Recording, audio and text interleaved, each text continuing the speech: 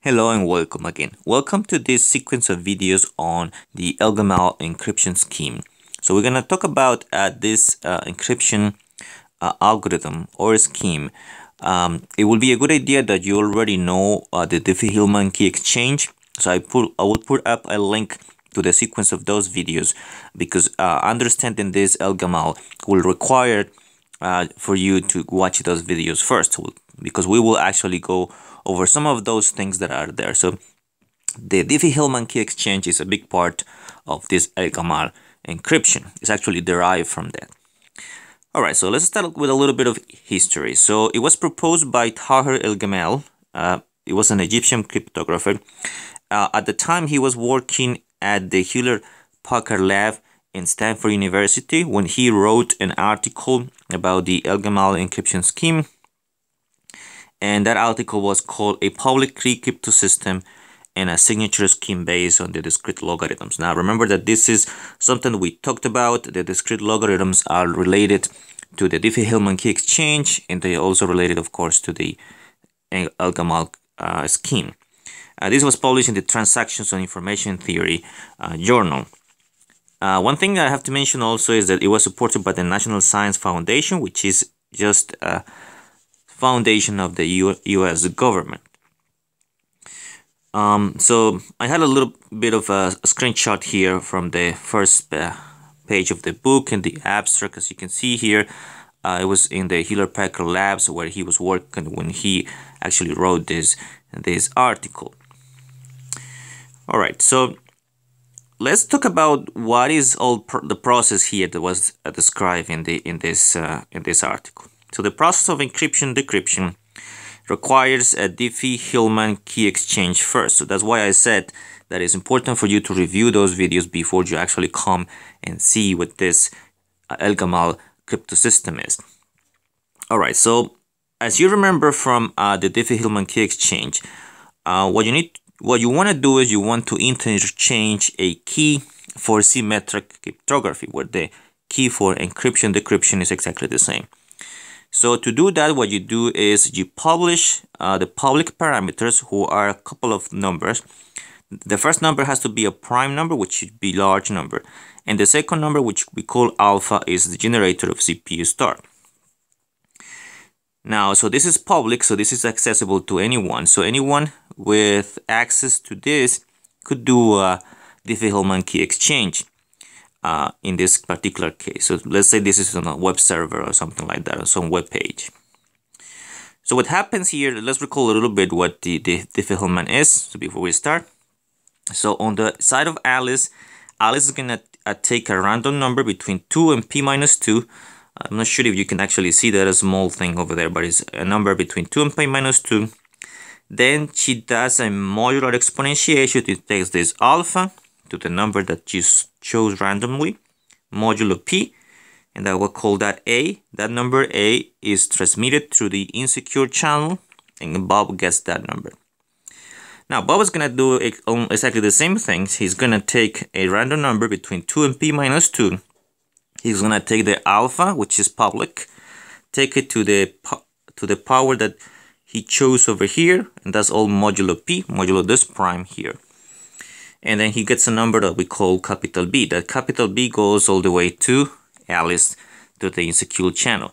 Now Alice, what she can do is she can take this number B to the power that she chose, which is A. So that would be B to the A modulo P. That will give her some number K, capital K. And Bob can do exactly the same thing. He can take the message that he got from Alice, A, to the B power, which is the one that he knows, and that's gonna give you exactly the same number as K here. So this computation and this one are exactly the same. And remember, the reason this works is because of the Diffie-Hellman Key Exchange algorithm, something that I actually prove in those videos. So that's the first step, sort of the Elgamal scheme. Now we're gonna see a little bit later that this can be improved, that you don't have to actually do this kind of going back and forward like this, sending messages like that if she wants to do the encryption. So, but for now, let's just do the simple thing. And the simple thing here for the Elgamal is you do the Diffie-Hellman Key Exchange first. So now both of them have the shared key, and they know the shared key here, K. Okay, so only they know K. So this K here, remember, is not transmitted through the insecure channel and cannot be computed unless you have a really good way to compute discrete logs. Now suppose that now Alice wants to send the message to Bob. So let's say Alice is here and she wants to send some plain text. Let's call that plain text X as always. So what Alice is gonna do, and this is the process of encryption now, which is the main part of the Elgamal, is that she's gonna encrypt the plain text using the shared key that they have, modulo P. So this is gonna be a multiplication.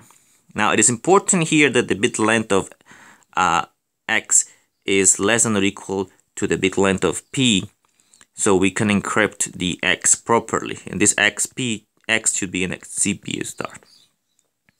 Now, if it's not like that, if X is bigger, what you want to do is you actually have to do it in blocks, and you have to do padding if this bit length is not as a multiple of P. So, but that's not what we're going to concern about now. So we're just going to assume for the moment that the plain text here, X, is less than the bit length of P. And the encryption is actually very simple. The only thing that you do is to get the ciphertext, what Alice has to do is she has to do a modular multiplication. Takes the plain text and multiply by the shared key, which we call that the multiplicative mask. It's just a fancy name just to say that you're gonna multiply by the key. This is the shared key that they have, and this is all an operation, of course, is modulo P. So once she computes this Y here by modular multiplication, what she does is just sends that message through the insecure channel to Bob. So X was the plain text, Y was the ciphertext, and then what she does is multiplies the plain text by the shared key modulo P, and then she sends that message through the insecure channel, and then Bob gets it. So that's pretty much the idea of the Elgamal. Now this can be improved a little bit better with this idea. So this idea will be the Elgamal protocol. And we're going to distinguish, in this case, 3 phases, which is a kind of like a simplification of what we did here. Let me scroll back all the way up here. So the first thing we did kind of like a key exchange first, the Diffie-Hellman Key Exchange, and then Alice did the encryption, multiplying the key, the shared key, by the plain text to get the ciphertext. Now the essence of the idea is going to be the same, but this process can be simplified a little bit in the following way. So we're gonna call this the Elgamal protocol, and there are 3 phases to that protocol. The first phase will be the setup phase, and that setup phase is done by Bob. So this is done by the party interested in receiving messages. So if you want to use Elgamal and you are interested in receiving messages, this is the work that you have to do. You have to set it up so somebody can send you secret messages. So how is the setup here for Bob? So we'll do that in a second. The second part will be the encryption phase, which is the one that is done by Alice. So Alice has to do this encryption phase, and the decryption phase, of course, has to be done by Bob, the person who received the messages. All right, so let's go into the details of that. Now, phase 1 that I describe here is done only once. So Bob does the setup only one time, and he published the setup publicly for everyone to see. Phases 2 and 3 are executed every time a message is sent. So every time the Alice sends a message, she has to do this number 2, and Bob has to do number 3. Now, number 1 is done only once, and that is on the side of the receiver of the secret messages. All right. So let's just actually go now into the details of what is the setup phase which is done by Bob. So in this case, Bob is going to choose a large prime P, which is at least 1024 bits. Now remember, in the Diffie-Hellman Key Exchange, this is something that either party could do or a third party could do. Choose the public parameters But in this case, for the Elgamal crypto system of the Elgamal scheme, the receiver is the one that's gonna do this setup. So Bob is gonna choose a large prime. As I said, 10, 24 bits at least. Bob is gonna choose also alpha and ZP star, which remember this has to be a generator of ZP star. And Bob chooses a random number B between 2 and P minus 2. If you look at these things that I have here, this is exactly the same as the Diffie-Hellman Key Exchange, exactly the same. Now this part that is B, if you remember the Diffie-Hellman Key Exchange, this is the private key for Bob. So this B here is the private key for Bob. So now Bob, what he's gonna do is he's gonna compute the generator to the random number that he chose from 2 to P minus 2, and then he does that all modulo P. And this is the public key for Bob. Now this process that you see here is done by Bob only once. So once he does that, he takes that public key, that's why we call it K sub pub, which is public key, which is a triple, so 3 numbers. The first number is the prime number. The second number will be the generator of CP star. And this capital B that you see here is this modular exponentiation that you see over there. And again, this is done only once. So Bob takes this and publishes this in a server or some web page or something like that. And then what he has to do is has to keep B secret. So B is not published. B is something that Bob keeps it for himself. The only thing that is published is P alpha M capital B, as I describe here in the picture. So Bob does all this computation here. He goes and publishes this P alpha and B prime number generator and that modular exponentiation that you saw earlier. And just to emphasize once more, the Bob sets this up only once. So that's it, he's done. If you want to receive messages, this is what you do it only one time. Oh no, now what is the encryption phase? The encryption phase is going to be done by Alice, which is the person interested or the entity interested in sending the messages, the secret messages. So let's say X here, as always, is going to be the plain text that Alice wants to send to Bob. So what Alice does is she's also going to do kind of similar to the Diffie-Hellman Key Exchange. She's going to choose a random number between 2 and P minus 2. And Alice is going to compute something that's called the ephemeral key, which is just a fancy name to say that I'm going to take the public alpha, take it to this random number here, and this is all modulo key. This is called ephemeral key. And the reason it's called like that is because every time Alice wants to send a message, this key will be different. So it's something like, it's a temporary key, let's call it like that. So it's temporary only. It's only temporary, and it only will make sense for this choice here of random number. And this random number A, she has to choose a random number for every single time she wants to send a plain text. She wants to encrypt the plain text. So that's the ephemeral key. Now Ali is going to compute the shared key, which she knows how to compute it because she chose a number A here, and that's going to be K. That is going to be B to the A modulo P. So that's the shared key. And that's how she does the encryption. Remember, we saw it at the beginning of the video. So what she does is she takes the plain text multiplied by the shared key, and this is all modulo P. That's how she gets this ciphertext here, Y. Now, I'm going to emphasize this because it's important. If Alice wants to send several messages, then she should choose a random number between 2 and P minus 2 for all the messages. One for each, preferably different for every message. I mean, random in this case, a random for every message. So let me just give you a picture here. So let's say I have, this is what happens here. So then Alice, I don't know if you can see this, it's a little bit small, but that's exactly, that letters that are there are exactly the ones that are here. This one, this is what Alice does on the side of Alice. So Alice is going to send through the insecure channel, she's going to send the ephemeral key and the ciphertext. Now, she has to send this because she needs to tell Bob what kind of shared key they're gonna use. You see, Bob here, they didn't agree on a shared key yet.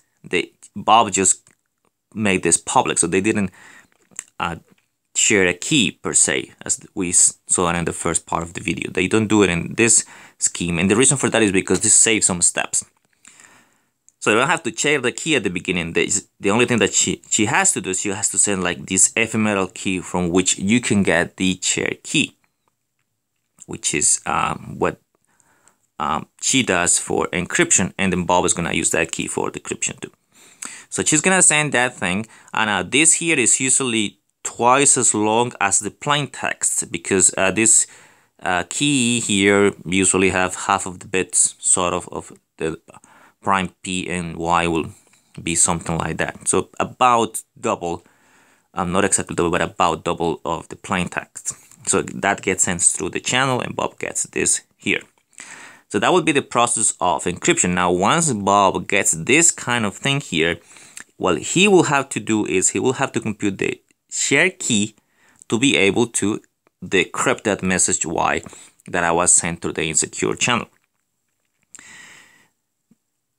As I mentioned earlier here, and this is important also, every time Alice tries to send a message, let's say the messages are x1, x2 through xn, she has to compute, of course, the number of ciphertexts that she has to encrypt, and for every plain text, she has to choose a random number A1. So for example, for the first plain text, she's gonna choose A1 and produce a ciphertext Y1. For the second plain text, she's gonna choose another random number generator here between 2 and P minus 2 to produce another ciphertext Y2, and so on. Now, this is not a good idea if she wants to send tons of messages to use the same random number. That's because it makes it easier for the attacker to get to decrypt the messages. So she is advised that she actually does choose for every message that she wants to send a random number here. This is what I have here. So these ephemeral keys that she sends will be different in general every time she sends a secret message. So if she wants to send n secret messages, then this is going to be exactly the things that are going to be going through the channel to Bob. Now, Bob, the only thing he has to worry about is he has just to compute the key with the corresponding ephemeral key that he gets here. Just to emphasize that that's important. And the third step, which is the decryption phase, which is what the part that Bob does, is let's look at the details here. So Bob is going to get this through the channel, which is the ephemeral key and the ciphertext. That's going to be from Alice. Now remember, but Bob has his secret key be and he doesn't share this with anyone. That's what he's going to use to compute the shared key, which is K, which is the ephemeral key to the B modulo P. And the reason they get the same K is because they are basically doing a Diffie-Hellman Key Exchange here. It's just that Alice is choosing that exponent randomly between 2 and P minus 2 every time she actually wants to send a message. So now in this case, so Bob will compute the shared key K, and now he can actually decrypt the message very easily. Just take the ciphertext and multiply by the inverse of K modulo P. And when he does this computation, he's going to get back, of course, the plain text X. So that's pretty much how the Elgamal crypto system works. And so basically inside the Elgamal scheme, there is this Diffie-Hellman Key Exchange. In this kind of protocol, the one that we just saw here, it saves a little bit of time because Bob does the setup first, and then they don't have to go back and forward sending things. So Alice is the one that has to send the messages only one time to do the encryption with Elgamal. So that's pretty much the idea of the Elgamal scheme. What I'm gonna do in the next video is give you an example of this with concrete numbers, and I will show you exactly how this works. So this was all very theoretical all this part. I hope this was clear. So I will stop the video now and I will see you in the next video.